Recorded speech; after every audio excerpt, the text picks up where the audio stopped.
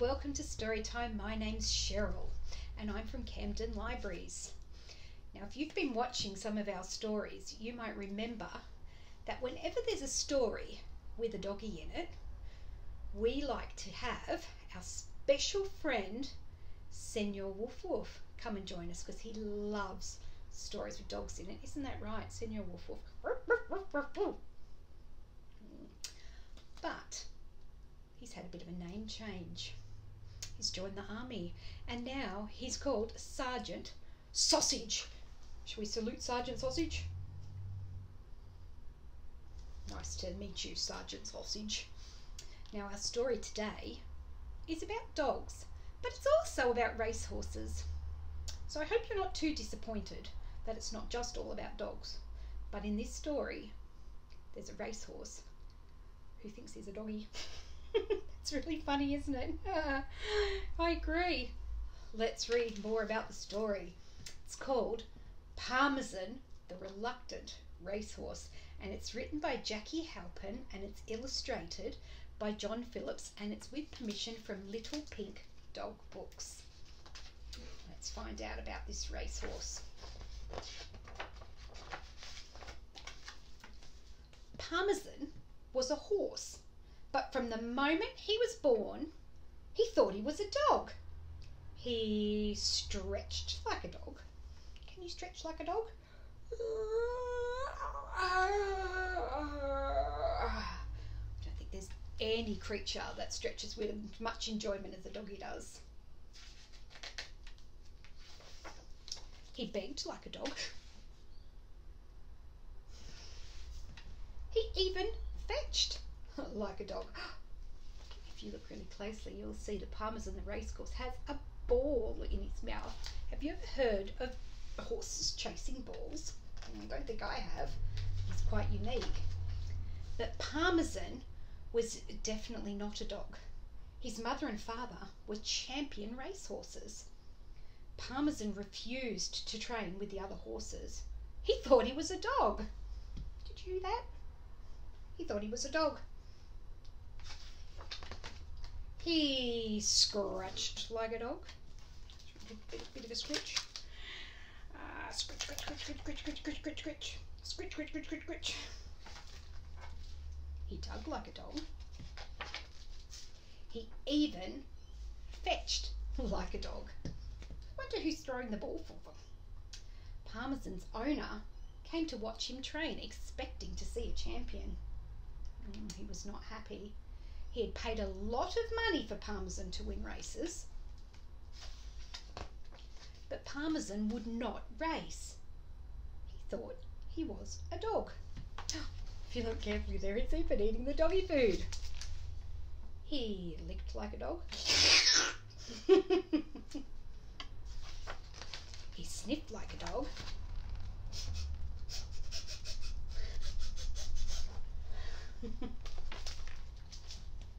He even fetched like a dog.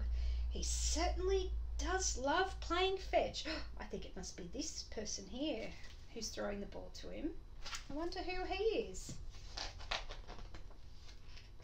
If he's not ready to run in the Spring Carnival next week, I'm getting rid of him. This horse is useless, cried the horse's owner. Joe, the trainer, was worried. So that must be Joe, the trainer. He's trying to teach Parmesan how to be a racehorse. Parmesan was never going to be ready for the Spring Carnival. He thought he was a dog. He played like a dog. Oh, what game are they all playing? Can you see? They're playing, tearing somebody's jeans. He slept like a dog. He even fetched like a dog. Joe tried everything, but no matter what he did, Parmesan would not run like a racehorse. Can you see what he's trying to do there? He's trying to tempt Parmesan by holding a carrot up in front of him. I wonder what we would hold up in front of you to make you race and run. Do you think maybe it might be a biscuit, or maybe a cupcake, what's your favourite thing to eat? What would you think would tempt you? I think I might be tempted to do it for, I don't know, maybe some chocolate or some ice cream. Joe was sad on the way to the Spring Carnival. He knew that after today he would not be playing fetch with Parmesan anymore. Then he had a brilliant idea, which made him smile. Oh, I wonder what the brilliant idea is. Do you have any idea, Parmesan? Yes. Sergeant? Ah. Sergeant Sausage said to me, maybe he just needs to find out what would motivate Parmesan the racehorse to run. I wonder what that may be. Shall we turn the page and find out? Parmesan was not happy though. He did not like the races. I don't think he liked going into his special horse box or coming out of it. He did not like the jockey. He did not like the starting gate.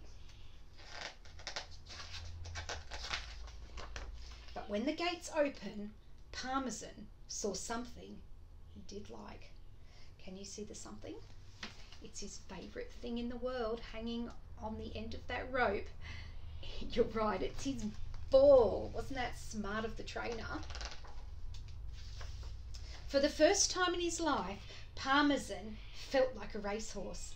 He ran like a horse.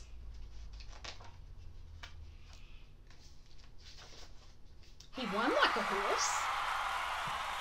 He even fetched like a